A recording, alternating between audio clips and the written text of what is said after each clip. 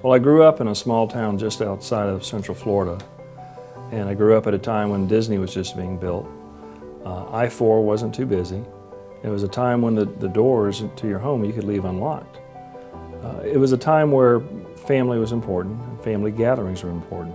Neighbors actually knew each other, and they helped each other out. Besides my faith in God, I learned about the importance of character, to be honest, and to do what's right. Treat other people like you'd want to be treated. My first job was as a prosecutor. I chose that path for one very important reason. I knew that no matter how big or how small a case is, there's one thing that happens at the end of the day. It's trial. And I knew as a young lawyer, trying cases as a prosecutor would give me a lot of experience.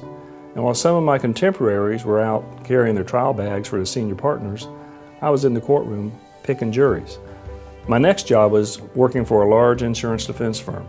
While there, I learned how insurance companies work. I learned how insurance companies defend cases. I learned what makes an insurance company decide to evaluate a case one way compared to another. I also learned the tactics they use to try to defeat claims. When someone's been in an accident, their life has been turned upside down.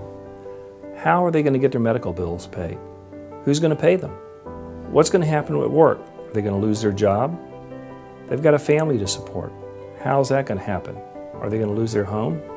These are the types of questions that face each and every accident victim that we represent. We've been handling personal injury cases for over 20 years.